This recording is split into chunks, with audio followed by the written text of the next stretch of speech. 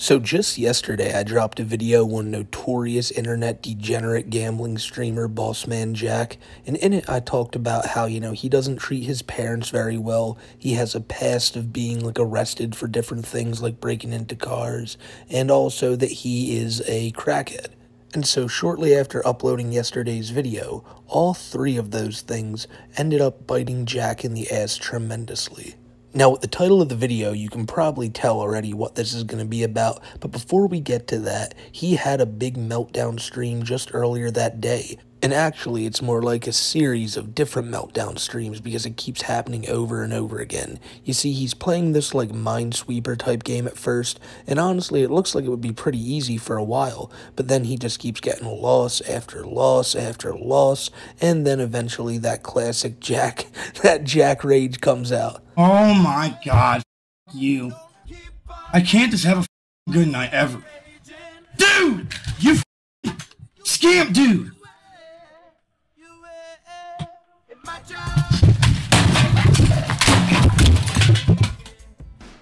Fuck you! That's some scamming shit! A few bombs in the Minesweeper fields and a few broken keyboards wasn't enough to stop Jack, because after a few more juicers, juicers are what people give Jack to let him keep gambling. They donate him a little bit, and then he can use that money to try to build his winnings. It never really works out like you're about to see here, but Jack was right back at it. He was optimistic that he'd get another win, and for a while there, he does get a few, but then in that classic tried and true BossmanJack fashion, he bungles all of it. Yo! Yeah! Yo! Let's go! Let's go, boys! Bansky! $1 grand, bitch! $1 grand in the bag! Oh my god, 2 bands! Yo! Oh my god! Let's go! Let's go, guys! This is so sad. Man, my life, dude. Oh my god, dude!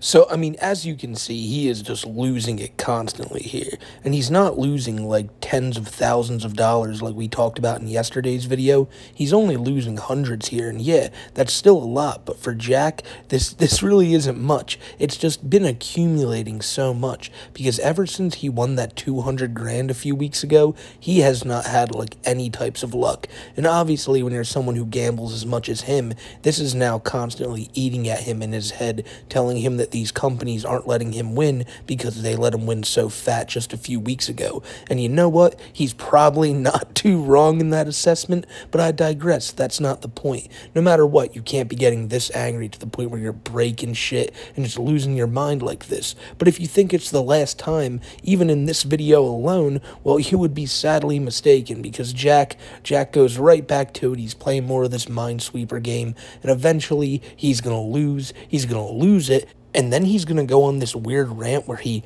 kind of predicts and calls everything about himself right before he gets arrested here.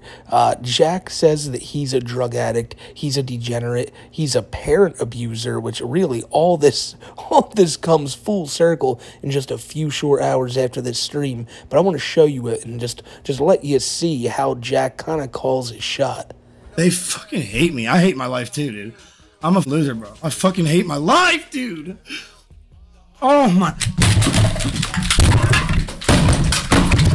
I'm gonna have the biggest comeback story of all time, bro. The fucking drug addicted, gambling addicted, degen, parent abusing, fucking whatever, comes back and becomes a great person and accepts his. I'm telling you guys, man, this is just the start, dude. It's just the start, man. Everyone nowadays acts like they got their shit together. Have you guys noticed in our generation, everybody acts like they got their shit together? They're so cool, calm, collected. They got all their shit together until you fucking say something to them, and then guess what happens? Guess what happens, guys? They fucking show their real side. And well, shortly after that stream, Jack sure as hell showed his true side, because he got in a fight with somebody in his household. We don't know exactly who yet, but a lot of people are speculating that it was that old dastardly rat dad of his. It could have been his brother. He knocked him out before. It could have been his mom, and I really hope that's not the case. If that's the That would be terrible, you know? But Jack, you know, he's facing a lot of jail time for this. And you might be wondering why. He got arrested for misdemeanor assault. Well, he also got arrested for felony drug charges. This is where the whole crackhead thing comes back into play. Because whatever Jack had on him, it was enough to be classified as a felony. I don't know if this was just some pot.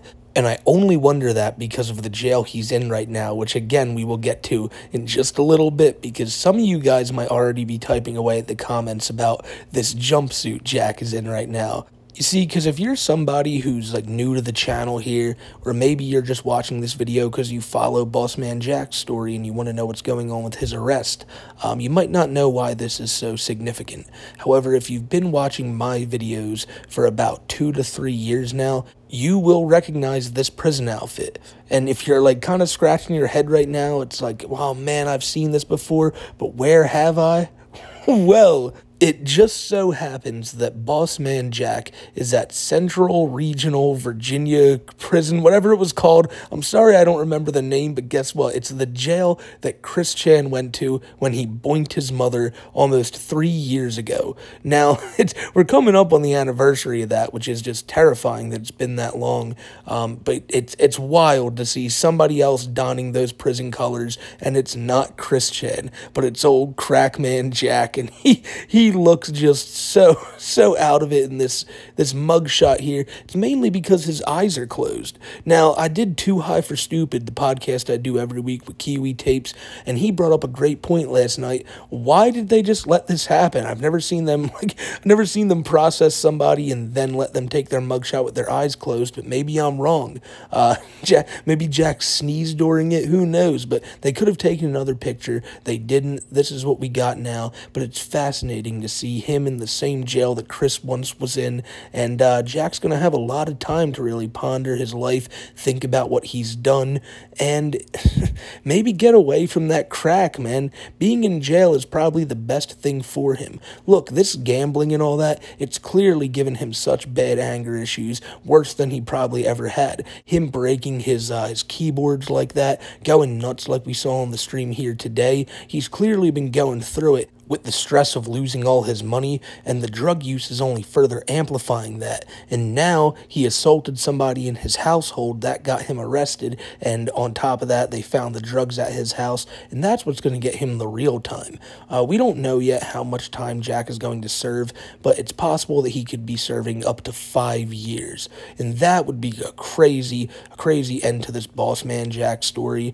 I don't know if we've seen the end of this guy, but this is definitely a situation where, like, there's no winning here. He's been terrible to his family for the longest time. He just stays under their roof, wins a bunch of money that could clearly get him out of there and even change his and their lives, yet he always pisses it away on another spin on the wheel or whatever he's playing at the moment. And Jack now is reaping what he sowed, because you can't just destroy your parents' house, abuse people around the house just because you're getting angry over your gambling addiction. These are all things that Jack has done to himself. Yes, addiction can be a cruel motherfucker. I know that firsthand. But look, Jack did all of these things himself. The drugs didn't make him hit anybody. The drugs didn't make him put millions of dollars into stake. And a lot of people say that me saying millions is like far off. That's not true. I mean, technically, he has won millions. And instead of taking some of that out, he put it all back in. And he hasn't taken out a dime, I don't think. If he did, he wouldn't be scrounging, begging people for any types of money they can give him to keep on gambling. He's not in any well place right now, and jail is probably the best place for him. He can get off the crack, he can try to like fix his life up, and maybe it'll be for the best for Jack. But who knows? Only time will tell with this story. But having another person in the Virginia jail system, it's really weird. It kind of feels like deja vu. I feel like the next thing we know, he's going to be sitting on his Turkish prayer rug, writing letters out to the public, talking about how he's been playing quarters with his cellmate. That gambling addiction is not going to leave him. He's going to find ways to do that in jail, and sure enough, knowing Jack's luck, he's going to have nothing else to gamble with but but certain, I'm not even going to get into it, but Jack, be careful in jail, buddy. I know you're never probably going to hear this. Maybe you will in like 5 years when you get out, but be safe, old boss man.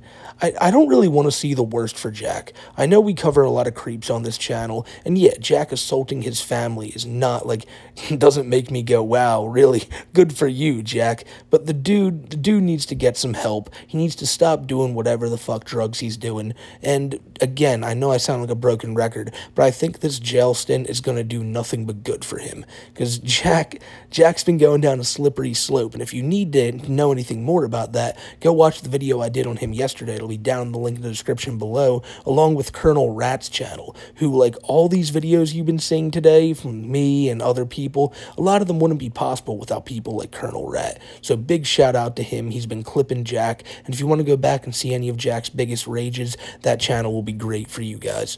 It's, again, it's going to be interesting to see where it goes from here, but when more updates about Jack's arrest come out, you'll be able to find it right here or over on Too High for Stupid when we go live every Wednesday at 6:30 p.m. Eastern Time. And until then, that's really all I got for y'all today. I did want to make this update video because it felt like yesterday's video was kind of left incomplete without it, so I'm going to label this a part 2, and I hope you guys enjoyed it. I have a lot more videos coming out and being planned for the next few days, next few weeks, so I hope you guys stick around if you're new and enjoy them. And until next time, I am out of here. Hope you guys have a great rest of your day, and I will see you in the next one. Take care.